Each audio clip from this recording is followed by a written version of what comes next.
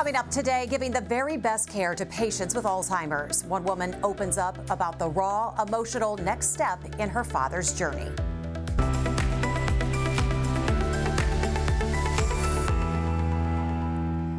Good morning. I'm Jessica Lovell, and welcome to the Morning Medical Update. Alzheimer's disease can be terrifying for the person diagnosed, but also for their loved ones. More than 11 million Americans serve as caregivers for a friend or family member living with the disease.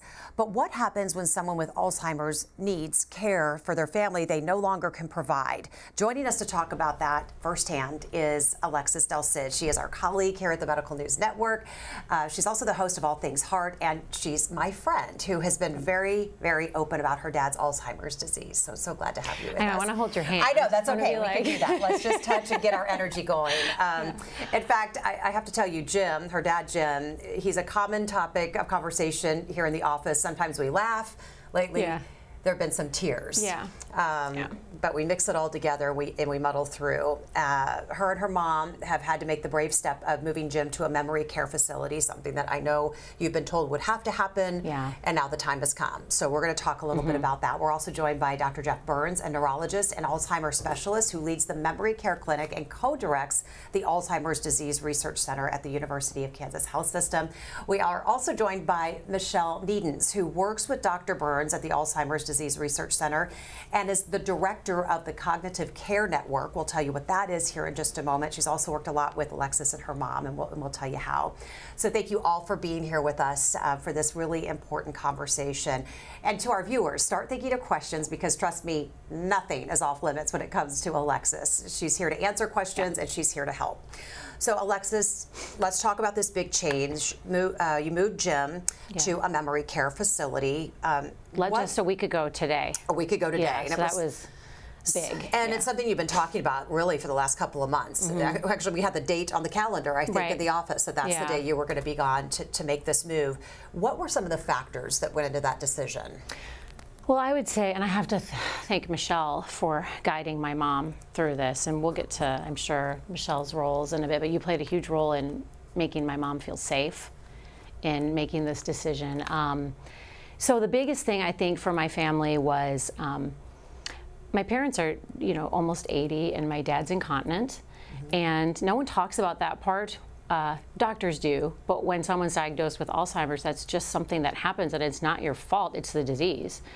But it makes it very hard for a caregiver. My mom's got really bad arthritis. She was getting exhausted, and I was so afraid she'd be up all night with my dad.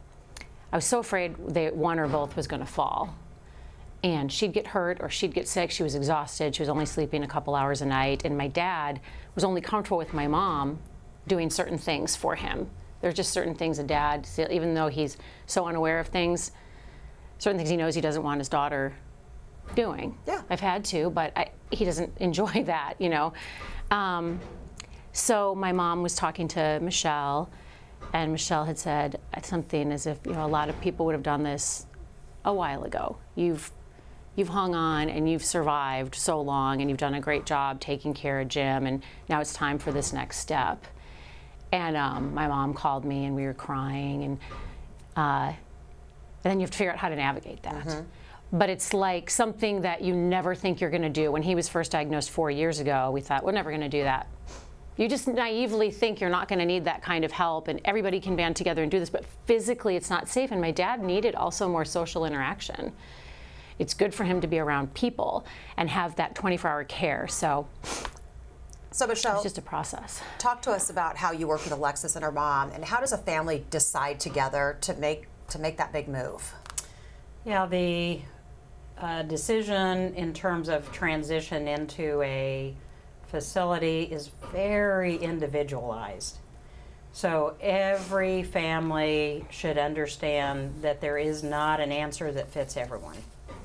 That in essence, you have been given a 5,000-piece puzzle, and you've got to figure out how to put those puzzle pieces together, and sometimes those puzzle pieces are put together in a way that indicates placement. What do I mean by that? I mean in terms of what does the person with the disease need. So Alexis talks about that socialization piece. And in all my years of talking with people who are diagnosed with the disease, absent none, they want their families to be okay.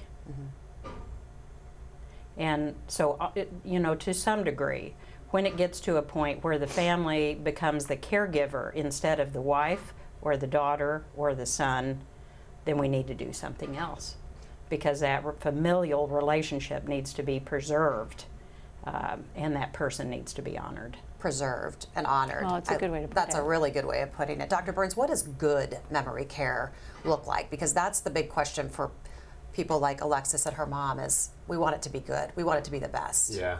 Yeah, and that, I mean, that's a hard thing, but it needs, you know, a supportive environment is really important, that's active and you know, looking to meet the needs of that person. But we really like an active environment that's, you know, helps stimulate the brain and keep people going. And then a place with well-trained staff is really important. So you want people who kind of know how to react in situations, you know, when people have memory problems. So and it's really important that the family is comfortable to some degree, right? I mean, it's a really hard move, and it can be hard to be comfortable with moving somebody who's been at home their whole life to a new place, but trying to get comfortable with the place and get to know some of the folks there. Good advice. Michelle, any other advice on how to make the move as easy as possible for the patient and of course the family too? You know, security and reassurance are the most important thing. So creating an environment where there's some familiarity and where there are what I consider to be security blankets. So security blankets are those things for all of us that we look to, and there's some safety and there's some identity attached to it. So that people can say, I'm okay here. So sometimes that's pictures, sometimes that's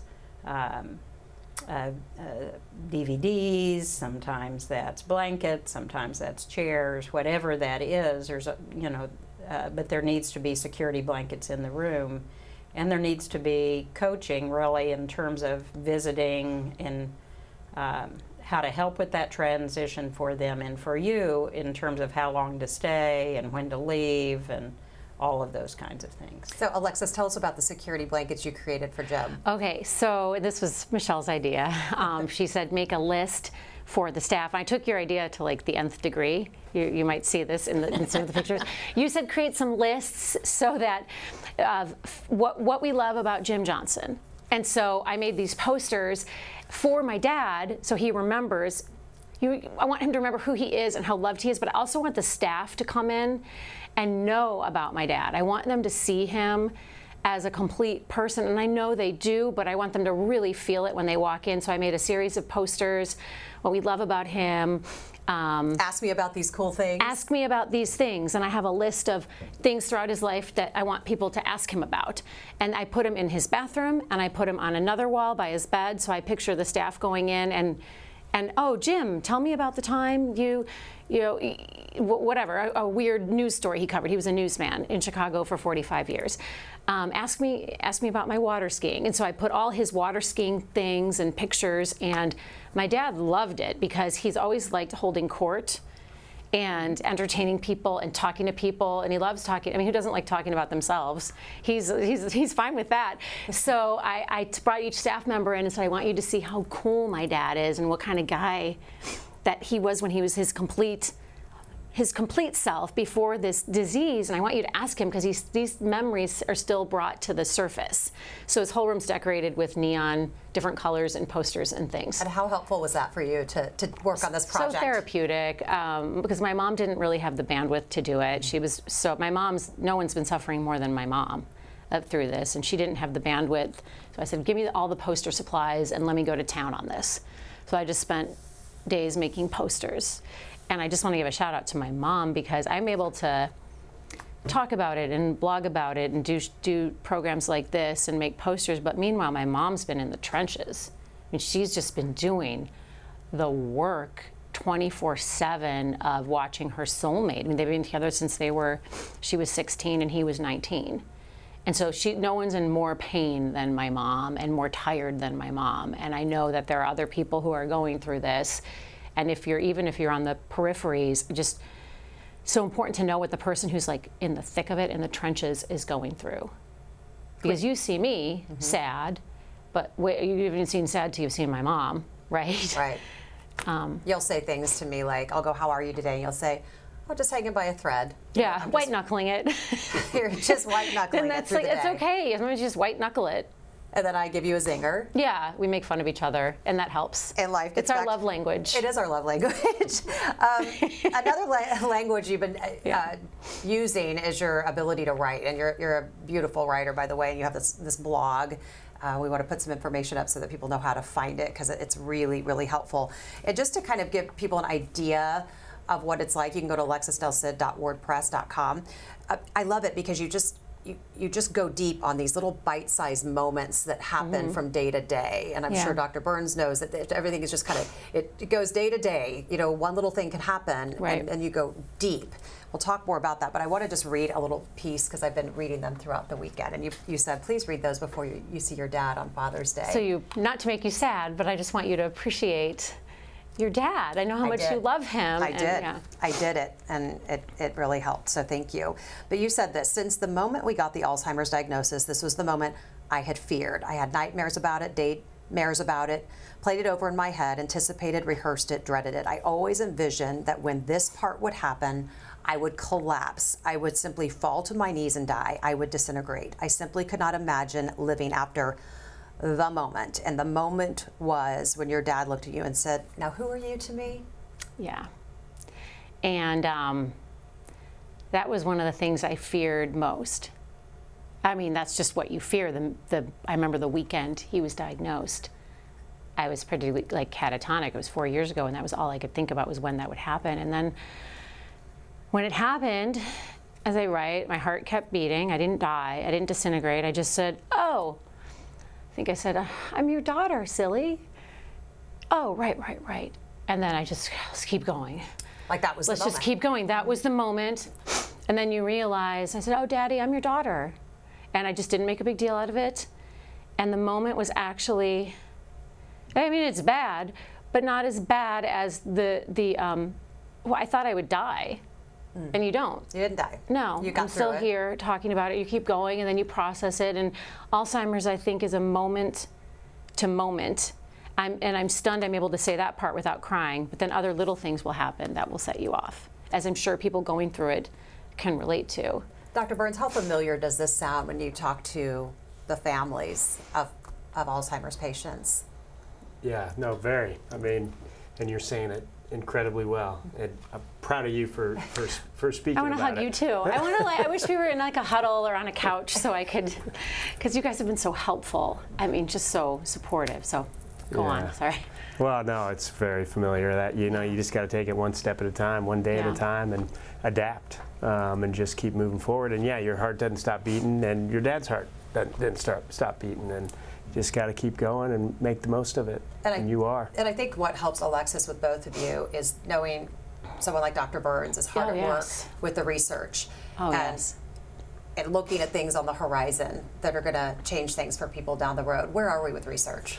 We're making progress. We're making a lot of progress. It's been a slow fight. I've been at it for 20 years, but we're on the verge of new drugs, which is a big deal.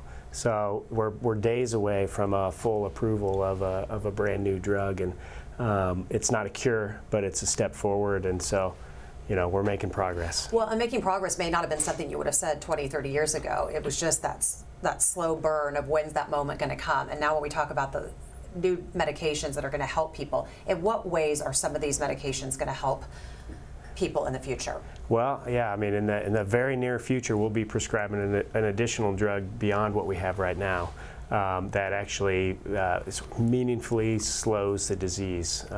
It's going to be for people in the really early stages, really mild, symptoms, but it slows things down. Doesn't cure people, and it doesn't stop it, but it's one step forward where we're actually, and the way this drug works is it pulls amyloid out of the brain, which is something that builds up in the brain of people with Alzheimer's. So So we're able to now pull that out of the brain, and it has an impact. We know we're going to have other approaches and other ways to go after this process. So it's going to take more, but it's a big step forward. Michelle, you were going to say something.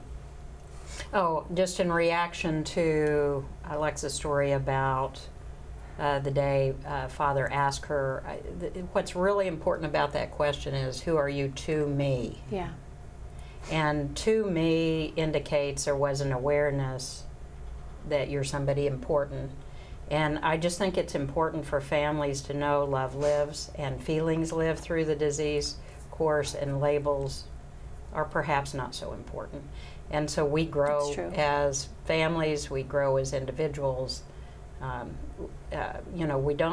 We grow deeper through this process, and there's something very significant. We pay attention to things we didn't before, and we don't want to lose the lessons.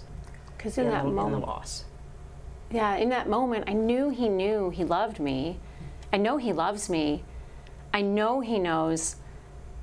In his heart, I know he knows me. Mm-hmm. He just didn't know what I was to him. Yep. And he might not know my name. And there are sometimes I walk into his room and I don't even give him a chance to not. I don't want him to worry, and I don't want him to panic. So I walk into his room and I say, "Hi, Daddy, it's me, Alexis, your daughter," and I'll like do a tap dance. I do something silly or funny, or my husband will walk in and I'll say, "That's Salvador, your son-in-law. He laughs at all your jokes," and oh yeah, I want him to be comfortable, and I know he knows in his heart that he loves us. He just doesn't. The connections are getting all foggy now. But it's not a person. It's nothing personal. It's not like my true and complete dad would ever forget me. It's this disease. Yep. It's and it's not his disease. I don't know where this fits, but I just wanted to say this from the beginning. My mom and I said it's not Dad's Alzheimer's. It's the Alzheimer's. And I told my dad, I'm like, "Dad, you don't own this disease. It's not yours to own. It just picked a vehicle and it picked you.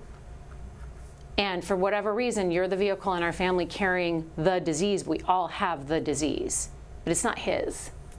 So if you have it, you don't own your disease." That makes sense. I'm glad you said that. Yeah.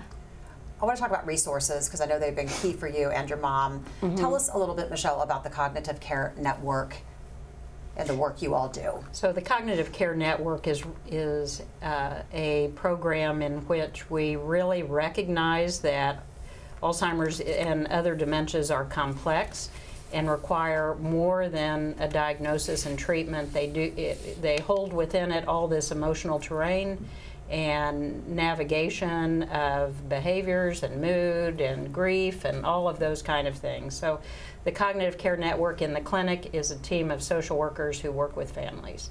In the larger community, we partner with many practices to build a architecture in their practices in which they work to diagnose early and to introduce support and counseling early on in the disease so that people are better prepared and have a chance to really process what they need to in this journey. Dr. Burns, a lot of times when we start this program, we'll talk about what is Alzheimer's, or what is this type of cancer, or what this type of tumor. I did want to just end before we get to our community questions. It sounds like a simple thing, but what is Alzheimer? But what is going on specifically inside the brain that is making this happen?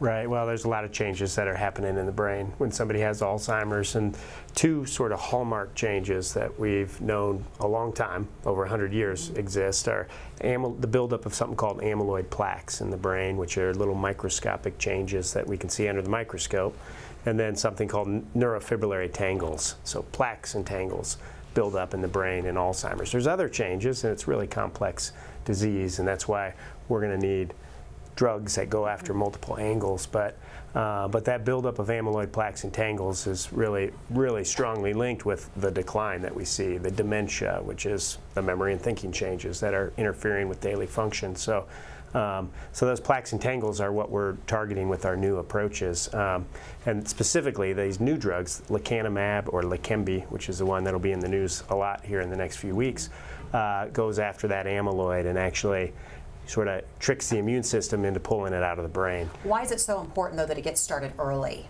Well, yeah, so that drug, and the others like it have been tested in people with the early symptoms of the disease, and it looks like its impact is one where, you know, we see the long-term benefits in people who have early symptoms. So it's not everything, but it's something. Yes, it's not a cure.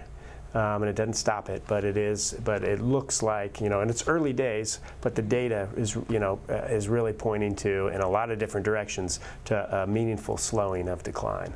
By the time my dad was diagnosed, it was too late for that. And so we always go back, and you can always play the second guessing game. What if we made him go to the doctor sooner? But he never wanted to go to the doctor because it runs in our family.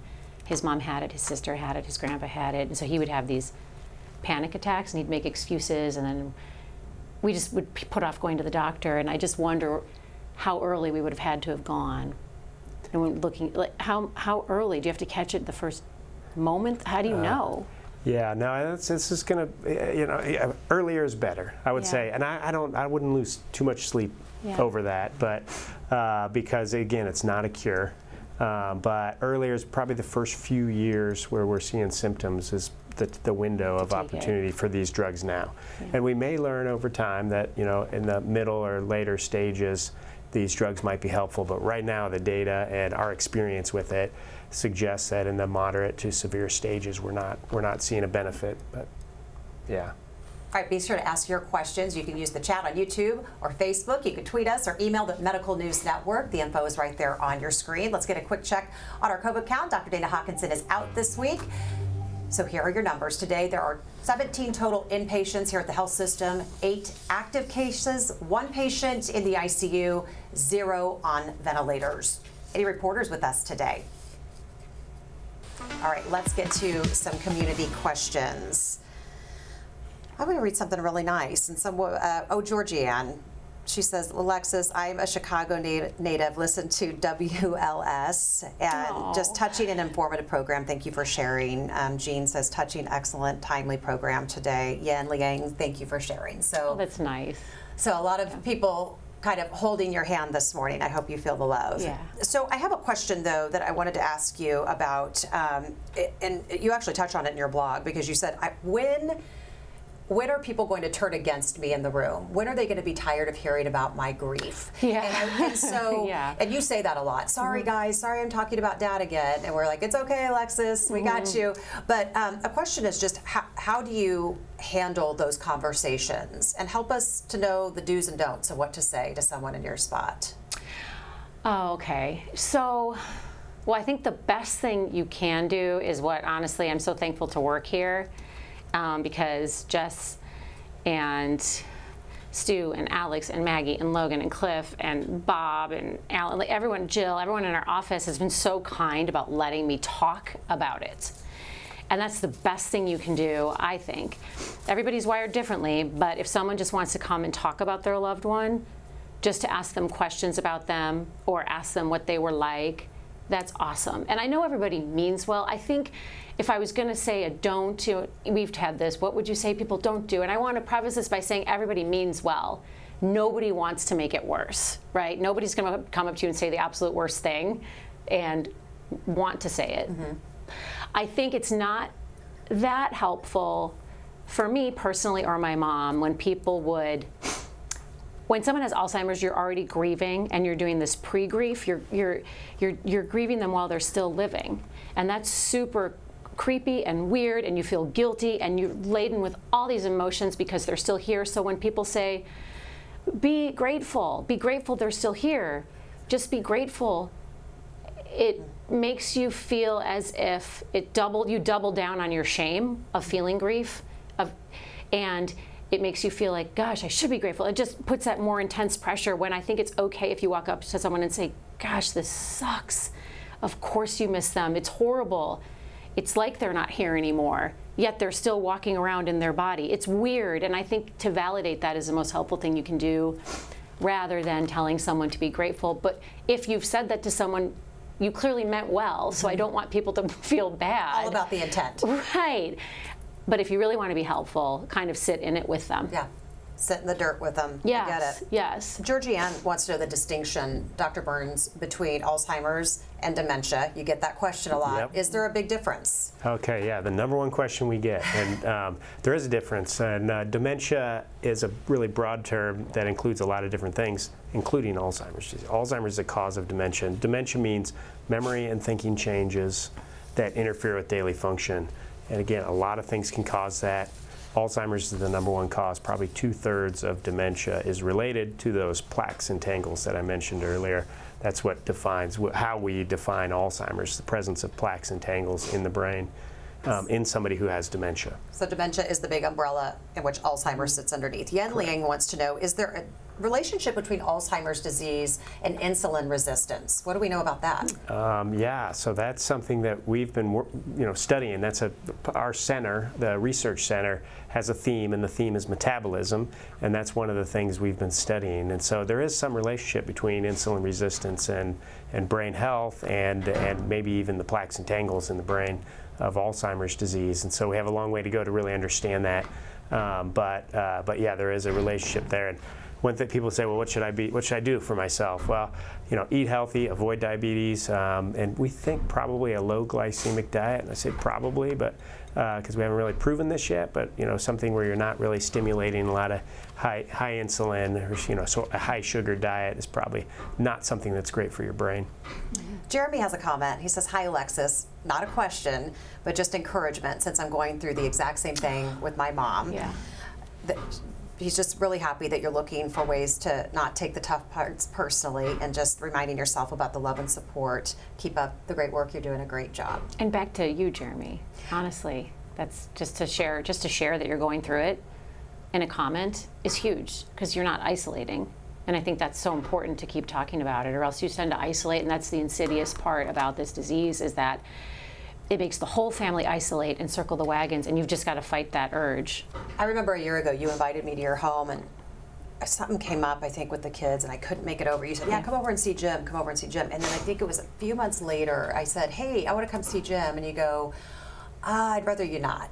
And it was like, you want, and you go, I want to protect him from people seeing him, and he'll say something or he'll do something. And I'm like, that might make you uncomfortable. Right, and I'm like, no, I'm there for it. Let's do it. It's okay. And that's the disease. And you reminded me of that. Like, I slipped, as much as I'm trying to not be isolated and thinking I'm blogging and expressing, there I was. Mm-hmm. And you know all about it. And so that's the disease. It's just an evil disease that affects the whole family. And thank you for pulling me out of that, because I did exactly what most people do, which was starting to isolate.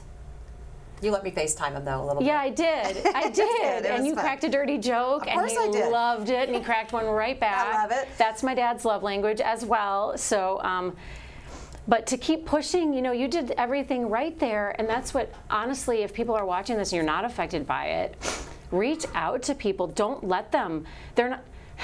I wouldn't have been protecting my dad to keep him from you. I would have been isolating him and me, right? So keep reaching out to people if they have it, even if the person says something strange or weird or whatever. You're helping the whole family by reaching out, and just live in it. Weird things are going to be said, and people are going to do things. You just keep marching through it. But you're helping the family by not letting them isolate and groundhog. I want to get to our takeaways today. Michelle, I'm going to start with you. What do you want folks to take away from this conversation? That there's a balance to grief and hope, that you can find a pathway to move forward, that there are moments that shouldn't be missed, and absolutely agree that we all need one another, and that includes the person with the disease, that includes the family, that we need a team, just like we do with every other very difficult situation that life throws at us. Thank you for the work you're doing. Dr. Burns, your takeaway, and also let people know if there's any trials that they can participate in. Yeah, I guess I'd sum up sort of the state of the research as it's a whole new era for Alzheimer's disease, a whole new day for Alzheimer's disease research, and we're on the verge of new diagnostics where we can recognize the disease earlier, and we're on the verge of new treatments, and I don't think it's a question of if we cure it, I think it's a question of when we cure it. It's coming. I wish it were sooner. I wish it were tomorrow. but we're going to get there. It's going to be a long, hard fight, and the way we do that is through trials. You know, we need volunteers for for the research studies. And one way of thinking of that is the first person cured of Alzheimer's is going to come through a research trial. Oh, man. And we've got, you know, you know, that's the number one thing that slows us down more than anything is finding volunteers for our research studies. So, so we need help. It's a community fight. It's a joint effort. Well, I love that if we were having this conversation several decades ago, you would be ending on a low note. So thank you for ending on a high note and giving us hope, because that's the key. Alexis, my friend, so you have this blog. Tell people again where it is, and I want to read one more piece from it because I just love it. It's alexisdelcid.wordpress.com. Okay. So my name, .wordpress.com. And share it with people if you know people who could utilize this resource, just the personal raw, you're very raw about it. I'm going to read something because this is what made me text you and say, I think you need to write a book. And you've already written it. It's here. Just put it together and serve it up so people have it. But you said, my dad is leaving in pieces. So are the parts of my dad's mind that have already left just waiting for the rest of him on the other side? How does it work? I wish I knew. Are the parts of him we miss so desperately watching over us right now as we travel through this path with the other parts of him that remain behind? Does he feel fragmented? I wish I could pick up the phone and ask God.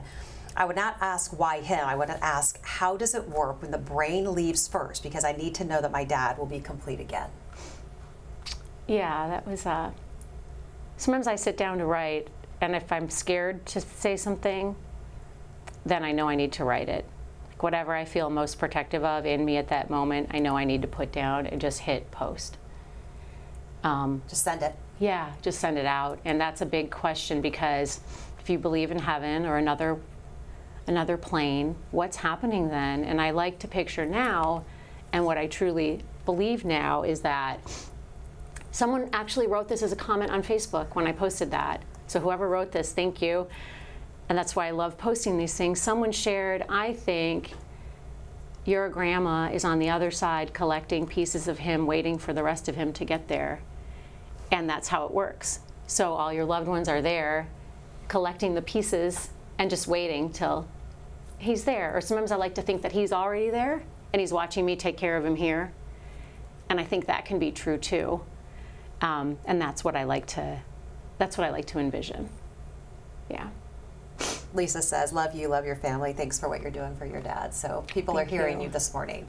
And we did it. We texted each other. We called each other this morning. And she goes, I'm kind of nervous. And I said, I'm kind of nervous too. And we've only been doing this for 3 decades together. You texted me and you're like, are you still coming? I'm like, well, yeah, I work there. I'm on my way into work. I'm still coming. All right, Dr. Burns, Michelle, you have to be happy that we just showed up today and that you two didn't have to do it on your own. Yeah. But thank you so much to the support from Dr. Burns. And Michelle, thank you. Honestly, the first time my family talked to Michelle, she probably spent an hour on the phone with each of us, and what you're doing for families and the hope you are providing to families with all the research, and just knowing there's someone like you, Dr. Burns, fighting the fight of trying to find a cure, and then we have Michelle holding our hands and guiding us like a true pro that you are through these big decisions is invaluable. It really is. Thank you to all of our guests. And thank you to our viewers for your questions, but also just sharing your own stories and your thoughts this morning. We really appreciate it. Everyone, thanks for being with us, and have a great day. We'll see you back here on Wednesday. Coming up Wednesday on Open Mics with Dr. Stites. Palliative care improves the quality of life for patients facing serious or life-threatening disease. Technology is fast becoming a part of that therapy. I'm Jessica Lovell on the next Open Mics with Dr. Stites. Hear what the telemedicine revolution has meant for both doctors and patients, especially those who can't come into the hospital. Wednesday at 8. Subscribe to our morning medical update and Open Mics with Dr. Stites podcast. Now everywhere podcasts are available.